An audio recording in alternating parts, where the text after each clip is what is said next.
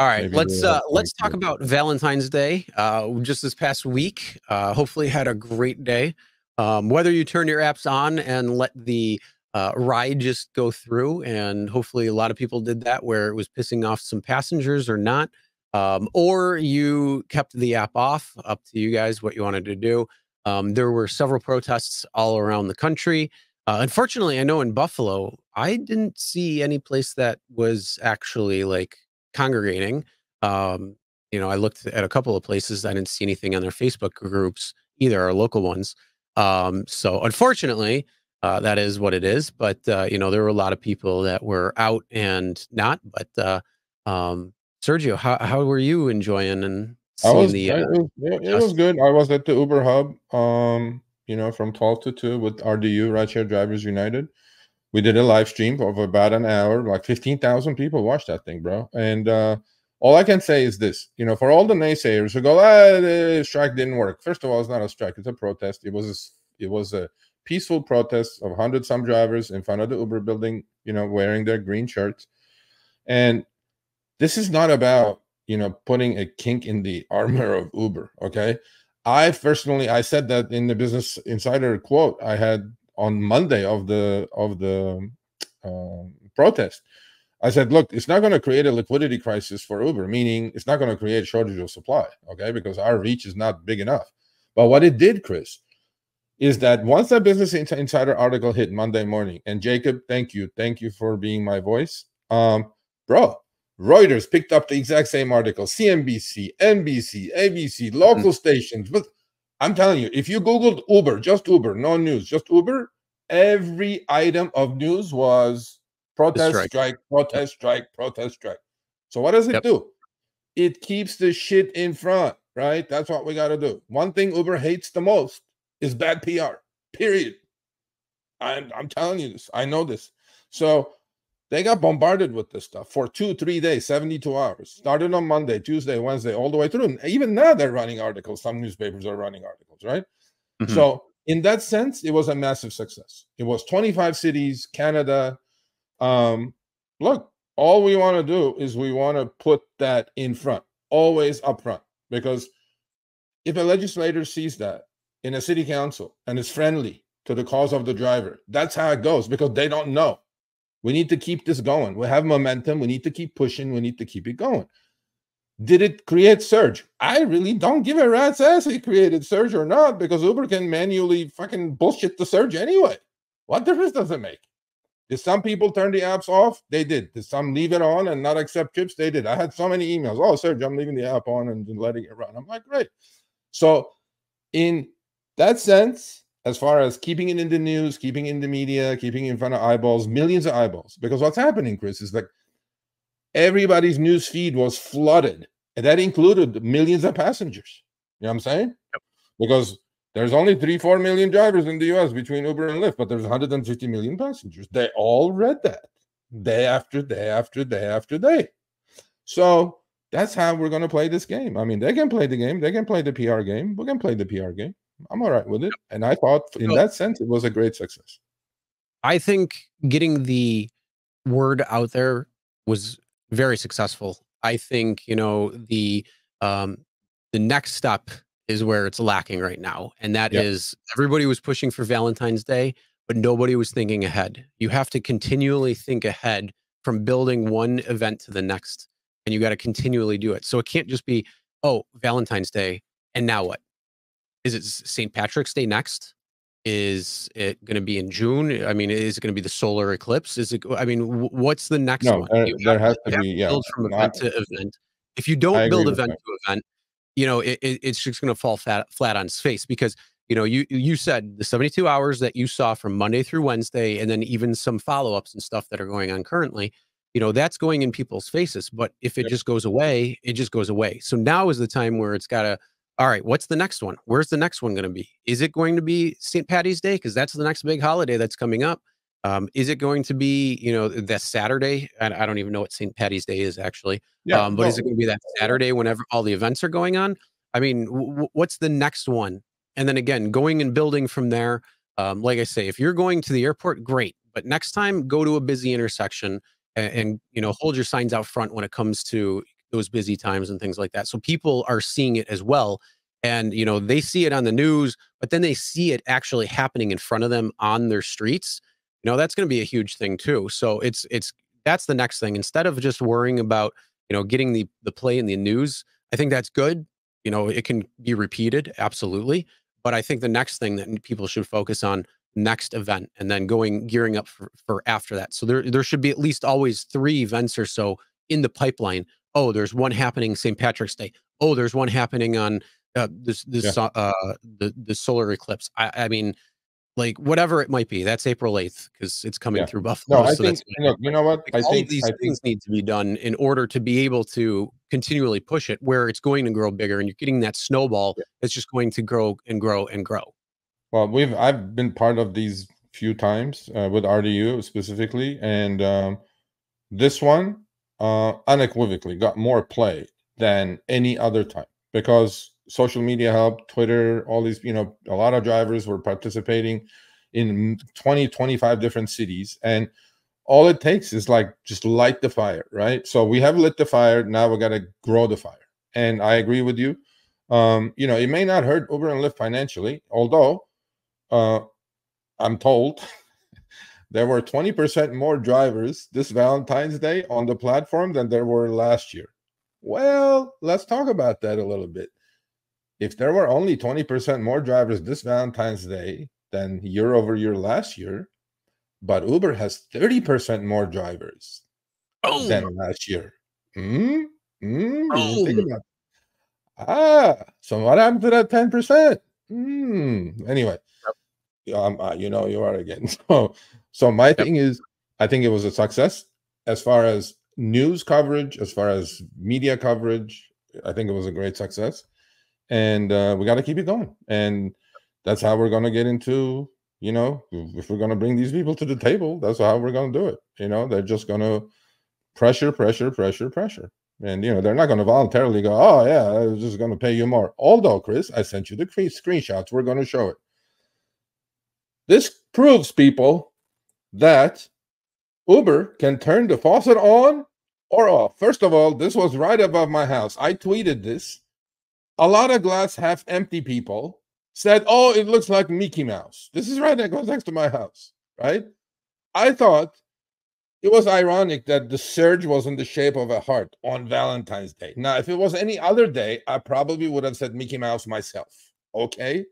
I see a mouse because, there's like 3 little dots where it looks like 2 eyes and a nose, and then there's like this little tail that's off to the side. So that it looks more like a Mickey Mouse than it does. But you could see a heart too. Okay, because it was Valentine's Day, I didn't say it. I go, oh, look, Uber is putting a heart around my house. I'm like, look, it was a joke, people. And then people go, oh no, it looks like Mickey Mouse. I'm like, Jesus Christ, have a sense of humor. And but this wasn't the idea. The thing was, while I was at the protest, this is the protest right there in front of the Uber hub. You all should know if you're in LA on Wilshire. On Beverly. They had some security. They had the entrance of the building closed, news cameras, all kinds of stuff. And it was civil. It was loud.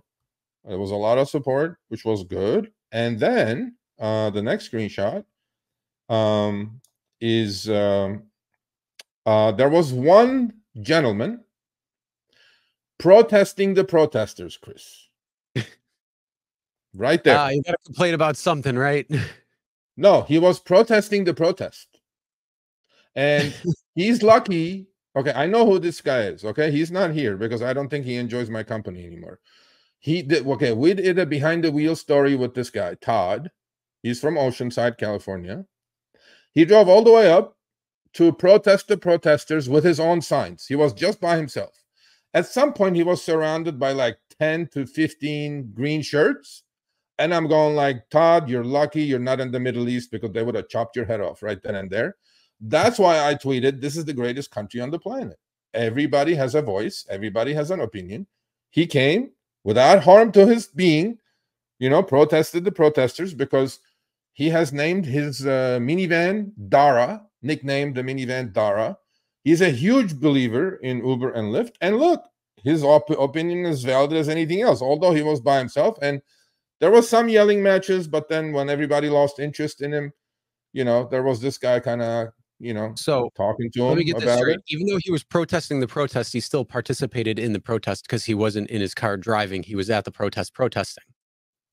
Awesome.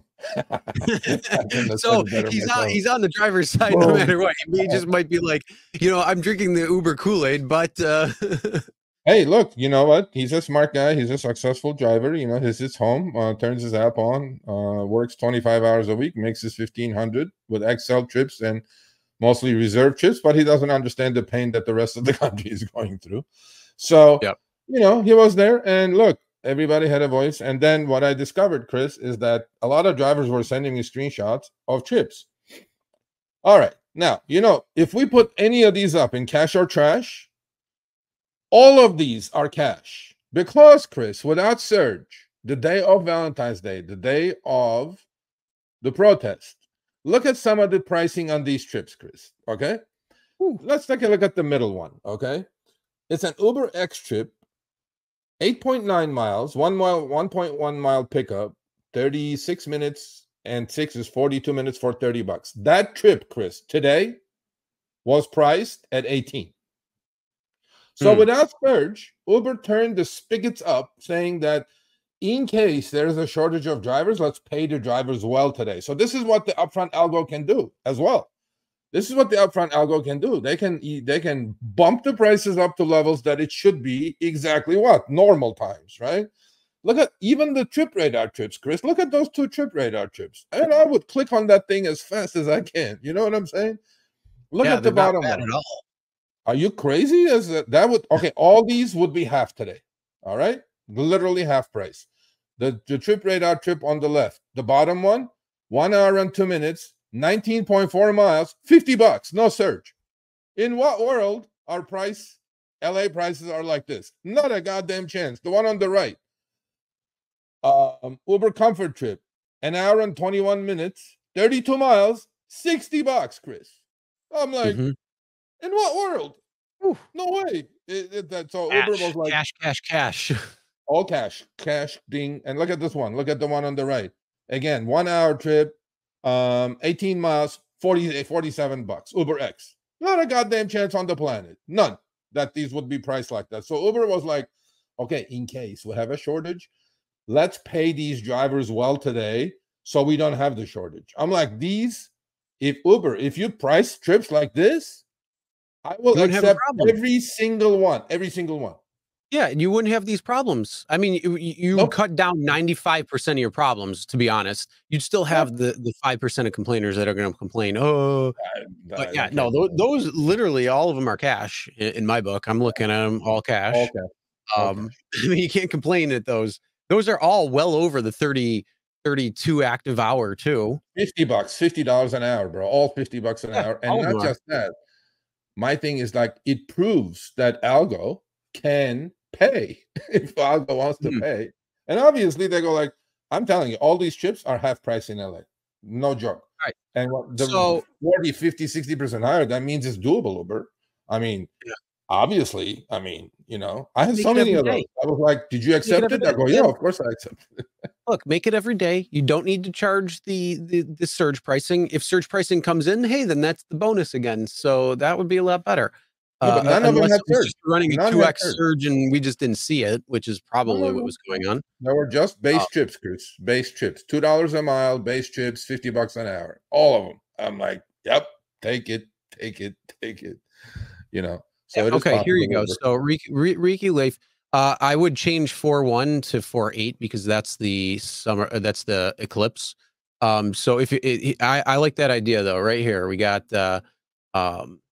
protest 316 or 317 because I just looked 317 is March. It's Sunday.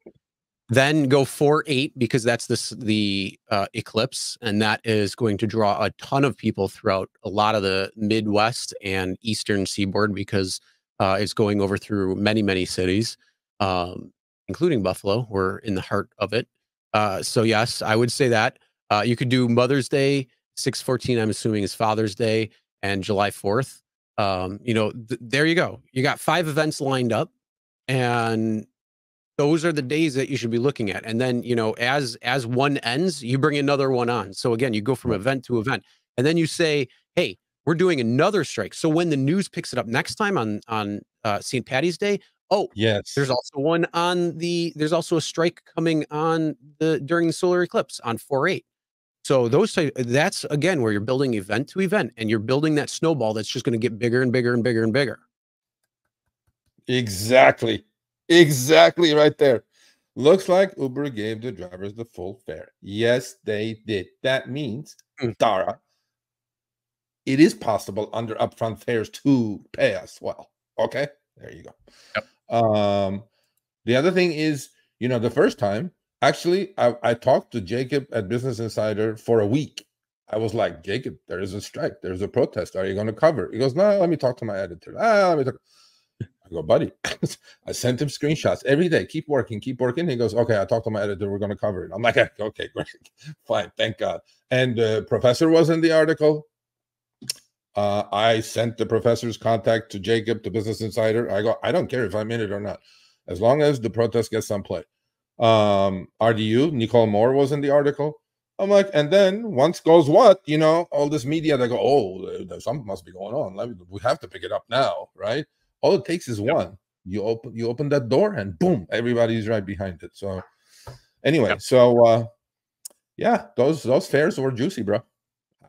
I would take every one of those. Not even a thought. Now, who drove, and how much did you make on Valentine's Day? Exactly. Put it in there. I want to see. No, man. You know, a lot of them like, oh, you're scabs. I'm like, look, we can't strike. We're independent contractors. Okay. Yeah, right. I mean, you can still have the voice, and again, there's the protest of doing those things. You know, I think leaving the apps on is a smart decision there, to let them run through, because the more people that are doing that, again, it's going to help clog up the systems a little bit. So even though surge might not be showing up, you know, the riders aren't still able to get their rides, because it's just going from person to person to person, just pinging back and forth. And then again, if you're going to busy intersections where people are actually seeing it, plus the news, it's just going to reinforce that fact. And then you have to talk to your passengers. So now that nobody is striking, everybody's out working again. You know, you talk to your passengers. Hey, did you see about the strike? Did you have any problems? Talk to them. If they're receptive about it, you'll know about that, and you'll be able to have that conversations where you can help educate them exactly what's going on. You can also find out what they're paying, because they're going to be pissed off because they're paying more than what they should be paying or what they're used to paying. So they're going to be angry. They're not making any more money. And so again, you got two people in a car, or a couple of people in a car, that are just not happy, and you guys can connect on that. You have common ground. And you know, again, you're going from one event to the next event to the next event, and it's just going to build and build and build, and more people, more reach will happen just from that. Yeah, no, I agree with you 100%. And you know what? To me, is like, protest was a success. And who's this now? You're gone. I'm enjoying my power now. Okay, we'll put you in a timeout. If you don't behave, I'm gonna send you to YouTube heaven. Yeah, protest was a success as far as I'm concerned. To be repeated. Keep the pressure on. We have momentum. Good things are happening. We'll keep you posted on all that, the legislative side especially. And somebody said they did not pay the full fare. You know what? They paid the just fare. That is the price for that trip. Okay, that should be the price for that trip on a daily basis on base fares. And they passed it on to the passenger. Who cares? If it's their business, not my business. But I will accept all of those. All right, thanks for watching. That short little clip was from our live stream, Show Me the Money Club with Sergio and myself. Tuesdays, 6 p.m. Eastern, 3 p.m. Pacific. Make sure you subscribe, turn on all notifications so you get notified when we go live, as well as all of our awesome content. Make sure to check out this video right here, which will take you to the entire live stream, or check out this video right there. All right, drive smart, everyone.